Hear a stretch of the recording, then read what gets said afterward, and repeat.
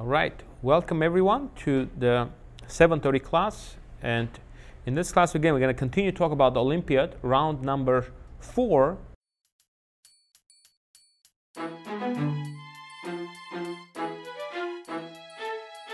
Which happened today.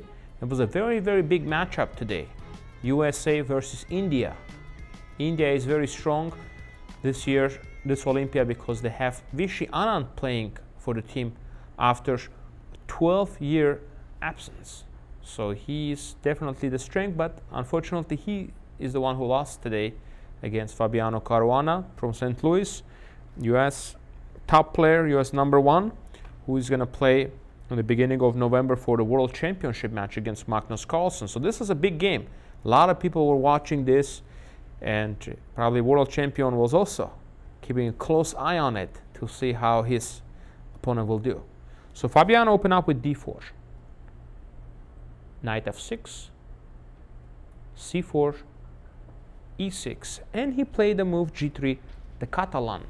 Okay, this is the Catalan. Okay, so you have to know this idea, and he's been playing this, been experimenting with this. I haven't seen him play before, but this year he's been doing this. Catalan had some successes. So d5, bishop g2. Normally you have the knight on f3 here, but this is playable. So the point here, he wants to keep the knight on g1. Knight check, queen takes, a6. Okay. And now, so I want to give you a chance here. Oh, how many of you saw this game? Like, do you remember the move he played here? The move he played here. You do. Okay, don't say the move yet. I want to see if who can find or maybe even guess the Fabiano's move, because I was like, first when I saw this move, I was, is this really? And then of course I clicked on a database to see how many times this move was played, and there was no games found. So that immediately tells me that this was a novelty, a powerful novelty. You know, that doesn't look like anything, but it worked out great for him here. So again, don't raise your hand if you've seen the game, okay? So let's let the others to try to see. What did Fabiano Caruana play here to surprise 5-time world champion? It was pretty shocking when I saw it. Shish, e4, it's not a shocking move. It's, you know, it's a normal move. I mean, it might not be a great move, but it's a decent move. Okay, Caleb. Bishop e3. Look at that move. Good job, Caleb. I mean, you saw the game probably, but okay. Look at that move, guys. We are told not to put a bishop on that square usually, right? That is blockading the pawn. Well, this is the modern chess, you know. You sit in front of the computer long enough, you're going to come up with ideas. Or if you have a good team, they're going to bring you some ideas like this. What's the idea behind it? To stop c5. It's very simple. Stopping c5. If you play the c5 now, he's going to say, Thank you. Thank you very much for the pawn. And you're not getting the pawn back here. Excuse me? No. He's not planning to move the bishop. You're just planning to keep it there for now. Stop c5. Well, just can you wait a little bit? Yeah, we'll get to that point. Okay, so bishop e3. And I was curious because I didn't watch the game live, so I watched afterwards. I was curious how much time Anand spent here, because obviously when you're encountered with a move like this is a little bit of a shock. So he spent about close to 5 minutes here already. Which for Anand is a lifetime. For Anand is a lot. I mean, he's one of the best prepared guy. I mean, he has a fantastic memory and he can remember things, and he knows so much. Surprise. Never been played before this move. A novelty, we call that. So, okay, Anand spends about 5 minutes. He said, okay, let me just develop the bishop. Now, queen drops back to c2. So there is no b5 tempos or anything. Now he castles. And now comes the next surprise of the game? I give you another 5 guesses to find the next move. Ah, very good. Knight h3. How? That's interesting. You guys think about knight h3 though. Okay, I guess the other moves are more normal. Yeah, knight h3, putting the knight on the rim, but he's trying to go to f4. What he's trying to do, he's trying to keep the light square bishop diagonal open. Okay. Oh, now I checked again. He spent about 7 minutes now here. So he was out of prep. Of course, you after bishop e3. Of course, you're just completely out of prep. I mean, who would? It's very. You gotta be like. You really think about this. So probably glancing. I think what happened was they were glancing through the position, and the computer, on a high depth, was throwing this move bishop e3. And whenever you see an unusual move like this, he's like, "Is this really gonna work?" Because most of the time people don't think about moves like this. And then, he started to analyze, or his trainer, and then they realized this works. And it's something you would do for one game. I don't think you would see people repeat this move. I mean, this is just, it's more like a surprise factor effect, played a big role. No, I don't think so. I don't think you're playing a move like this in a world championship, I mean, but let's take a look. Bishop d6, queen c2, knight h3, e5. Since c5 doesn't work, Anand wants to do something. Actually, e5 maybe wasn't the best. There was a suggestion maybe to play with a knight. Computer liked knight d5 here. So, e5.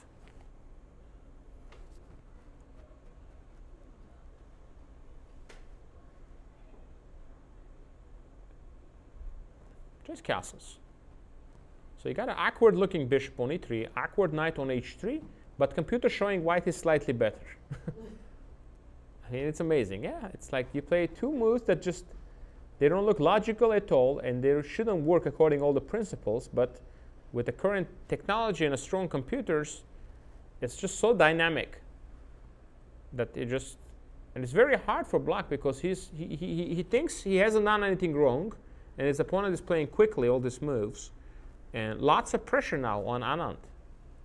So h6 is played, controlling the g5 square and stopping some knight g5 ideas maybe later on. And now takes on e5, knight e5, knight c3. Developing. Queen e7 played. Rook a d1, normal move. Rook e8, knight f4. Now the knight is getting ready to jump in on d5, create some pressure. So c6 is played, preventing that. Now, what do you think Fabiano played here? What is the plan in this position for white to try to prove he has an advantage? Michael? Knight? Knight a4. I know you want to go there, but maybe like no, he didn't play knight a4. Maybe I can start to play like knight g4, hitting your bishop, Michael, and then I have some even g5 ideas, kicking the knight and pick up on e2. Some ideas, okay? But you have to try to have a plan, and you have to understand where you should play here, where your strength is here. So I have a question for you. Where is the strength here? On the queen side for white or on the king side? King side. And there is a very simple way to determine that. If you know how to think about that, you'll very quickly realize. King side. Why is king side? Lots of pieces, and that's what I wanted to hear. Pawn majority. Don't always think about the majority on the queen side. We have such thing called as a king side majority as well. Okay, don't forget that. 4 on 3 you have on there. You got 4 pawns versus 3, and that is a kingside majority. You're not going to push everything, but you can try to expand to get the control of the center, okay?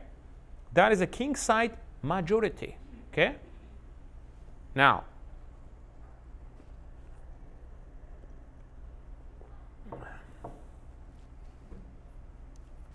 so, but first things first, which piece needs to be improved here? Very clearly, this piece shouldn't be here. Ashish? Aha, bishop. If the bishop has only 3, how are you going to expand? You're never going to be able to push your e-pawn, right? So what you need to do first? Bishop? Perfect. Now, Anand probably got, a little bit frustrated with this position. It's unusual, and, he cannot develop the bishop here, so he decided to take a chance. But it was a very risky move. G5. A move that I would be quite hesitant to play, It's certainly a weakening move, but he wanted to get his bishop into the game. So that's the reason, Actually, computer thing, it's not a bad move. It's just, it's a little bit on a risky side, okay? But it's not easy to move. You don't have a good move how or where to develop your bishop. So G5, knight D3, played by Fabiano, takes. And now, how are you going to capture back? Question is.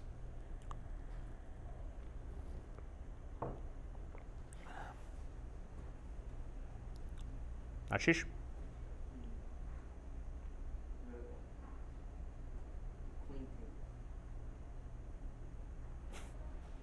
Doesn't look like you're certain about your move. You're Adi.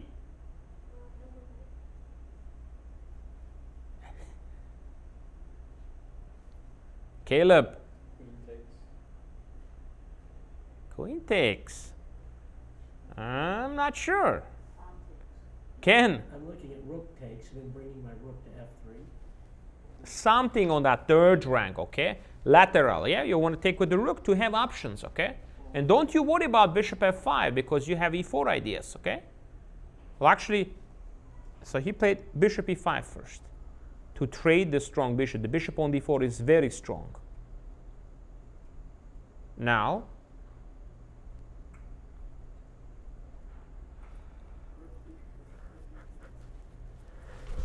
another great move here, played by Fabiano. Rook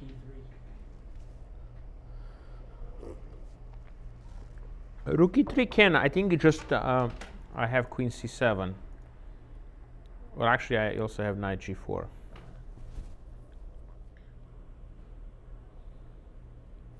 Adi. You want to prepare the f4 break, okay? Because the pawn on g5 is a target. But for that, you need to improve one of your pieces. Ken? Queen d2.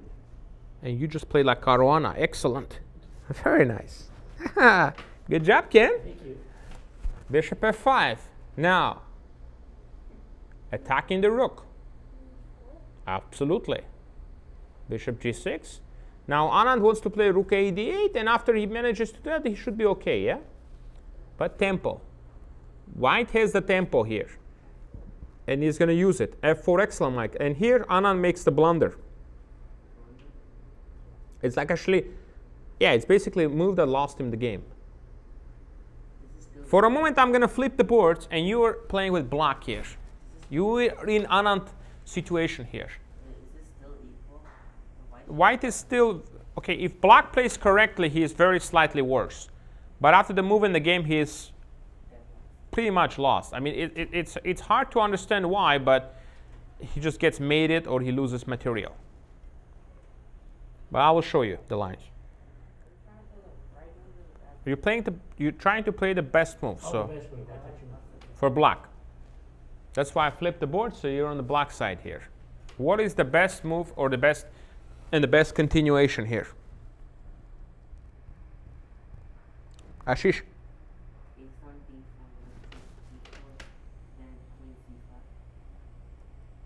This is correct, but your second move is not correct.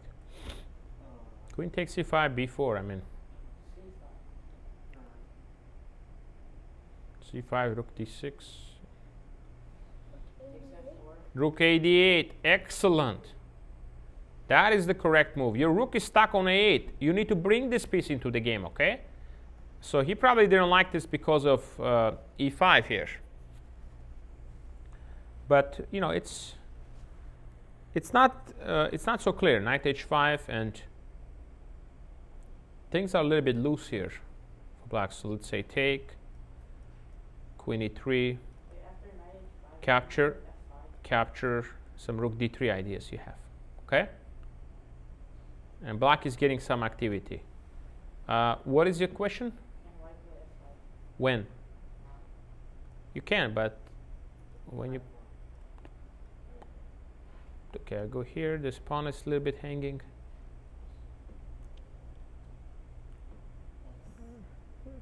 Wait,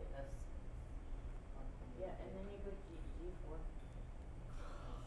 g4. And giving me this great square, huh? No, play f5. Yeah. Well, f6. I take. No, I think it was something like this. Computer was showing black is doing okay, you know, very slightly worse. So rook a8 was the move. Anand said, let me take here first. And when he takes, he was going to take and play rook a8. But sometimes these little details, you know, once you miss this little detail, now it's losing. Because of which idea? Which idea he overlooked here? Or maybe underestimated how strong this is.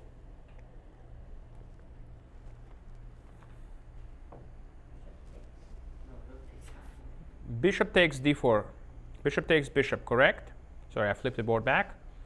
Queen takes, and now gf, and now suddenly you got a rook coming to g3. You got f5 coming as well. And queen h6, you know? All the pieces are perfectly placed. He goes queen c5 check, king h1. It's likely that he was counting on maybe taking the pawn on e4, because this rook is still remaining out of the game. And now f5 is very strong. f5, rook g3, and queen h6. So, and if he plays here, that's what he played, sorry, takes. He took with the rook. If he takes with the bishop, why is this losing? Hashish, think. Caleb. Take on e4 and queen g2. Absolutely, queen g2 check. Look at that, check. Oh, picking up the rook. And picking up that rook, okay? Picking up that rook. Excellent. He's been doing his tactics. So he played rook takes c4. And now, very nice move by Fabiano. Of course, not taking bishop e4 check, and white king is in trouble. Very nice move. Huh? No.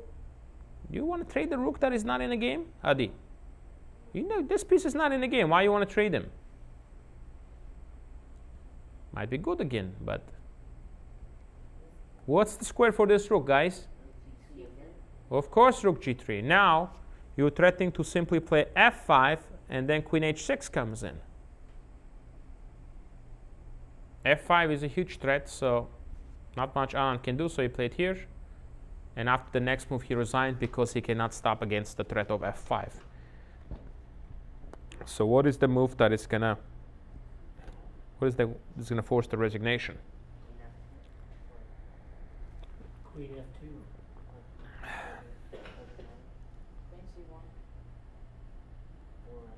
Queen c1. Queen c1. Trade? Why are you trading queens? You have a mating attack. Queen f2 or queen f3. You want to keep the queens, Michael. You have to tie up the pieces. Tie up black's pieces. Is there a difference between queen f2 or queen f3? Well, which one looks more active? e3, but... Of course e3, because you want to play f5 and queen h6. Ashish. Oh, It's not even a question about that, okay? You control the file, you're pinning this, and you're threatening to play f5. So this is very, very strong, okay? And winning the game. Yeah, because when I went the queen to f2, it takes away taking the h move. Yeah. I see a funny one. And now, King h7, f5, bishop f5. rook f5.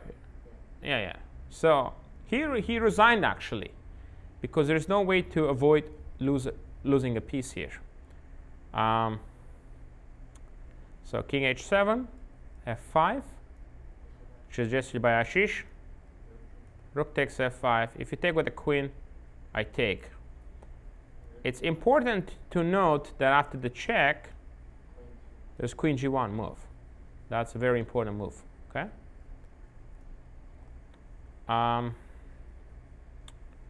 And if I go rook d1 check, you just simply go back rook f1, and now the queen is under attack, and white is up a piece. This should be a win. All right. So that's why after queen e3 he resigned. I mean, at this point, computer was showing about 2.5 pawn advantage for Caruana. So, and Caruana won, and the second board we had Wesley Slow drew comfortably as block against Hare Krishna. Board 3, Hikaru Nakamura was very slightly better, drew against Vidit. And board 4 was a relatively quick draw. Sashi Kiran was white against Shankland, but he didn't get anything, so it was a Berlin.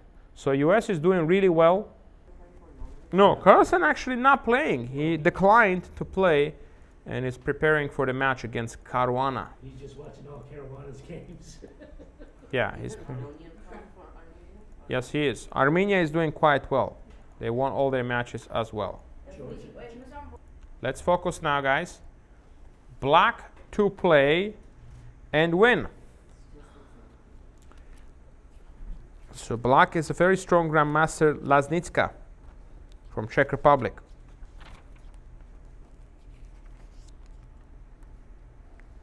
How did Grandmaster Laznicka break through here and win?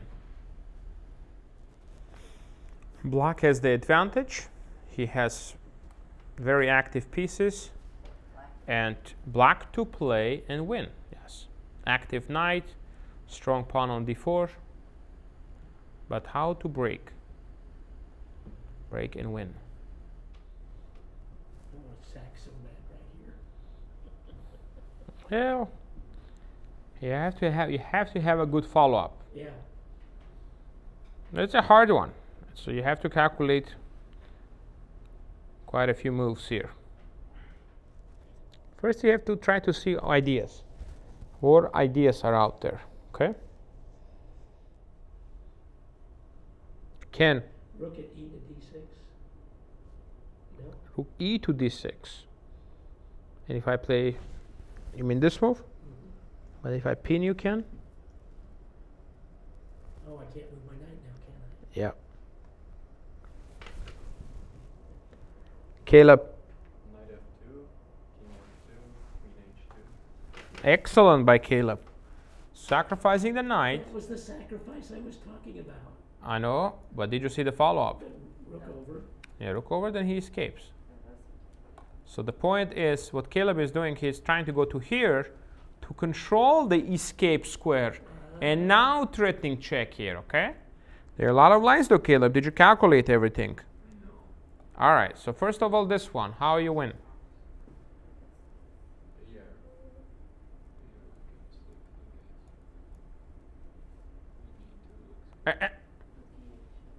Check. Now, if he goes here, you just take, check. You win the rook. And if he goes here,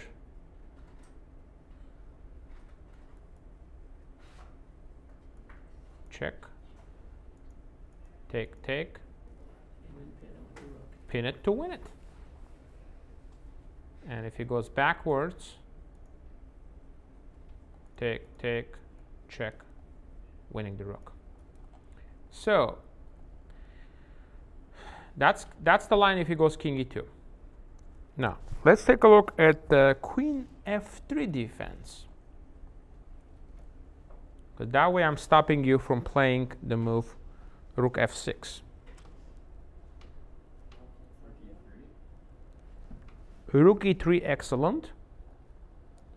Now queen f5. Rook d2 e8, threatening rook e2 check. And this seems to be winning, because if he plays rook d2, what do you have? Queen g3 And rook e1. Takes, check. winning the queen, rook f1. Okay, good. So that's with queen f3. Killing Now, that escape square. what are you doing after queen f5? This is a much tougher move to deal with. Please think, Asis. Think, okay? There are ideas. Rook h1 is an idea for white. So you have to do things very quick and important. You have to do it strong. All right, what's the idea here? Michael? Huh? Yeah, but maybe I go rook d2. What is the idea, guys? You need to bring more pieces into the game, okay? More pieces you need to bring actively. Caleb?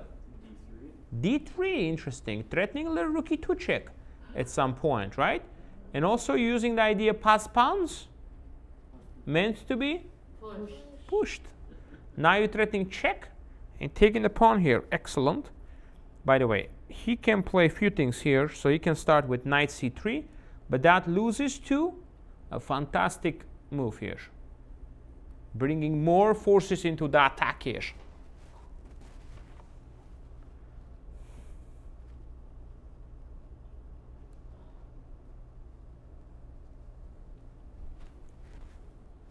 Neil. Rook d4. Powerful, powerful play, yes. And you're threatening to play rook f4, okay? Mating. Perfect. So he plays rook takes d3.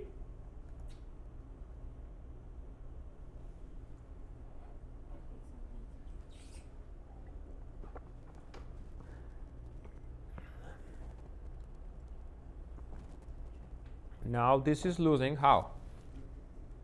Rook takes d3, queen takes d3.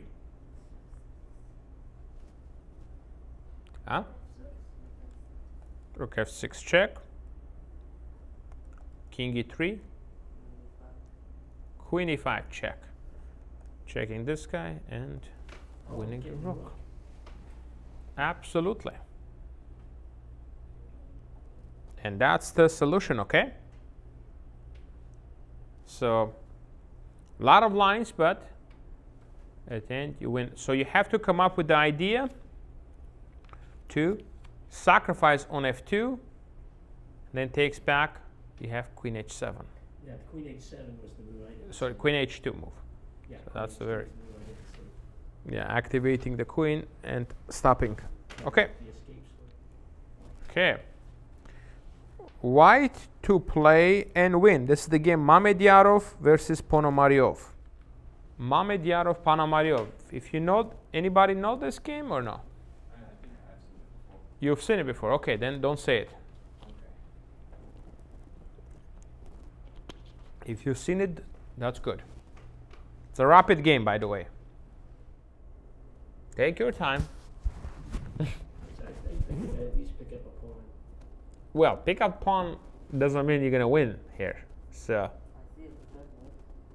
you have to win a piece. Ashish? Bishop takes e4. King e5. Then I go rook d1, maybe some chances, yeah?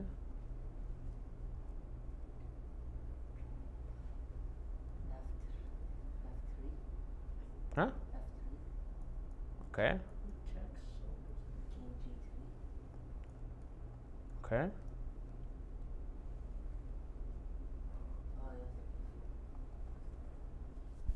It's a bit unexpected idea, but it's very nice. Neat idea. You are winning a hint for you. You're winning a piece. The 3-move combination. Okay. Michael. Bishop to a4. Bishop d7. Adi. Bishop b5. Guys, you don't allow bishop d7 because then he blocks you. What you gonna do first? D7, of course. Why is Push. he the pawn? Now he takes. What's, but you say take, eh? Oh, That that's was why. incorrect. Yeah. Oh, bishop takes c4 check. King e7, draw. Bishop a4. Bishop a4, Michael, yes. Check. King cannot come up because you take, so he has to go here. Rook b7. Rook b7, and look at the important job the bishop doing here. Covering the d1 square. So Mamedyarov wins the piece Nice. and the game as well. Who's black?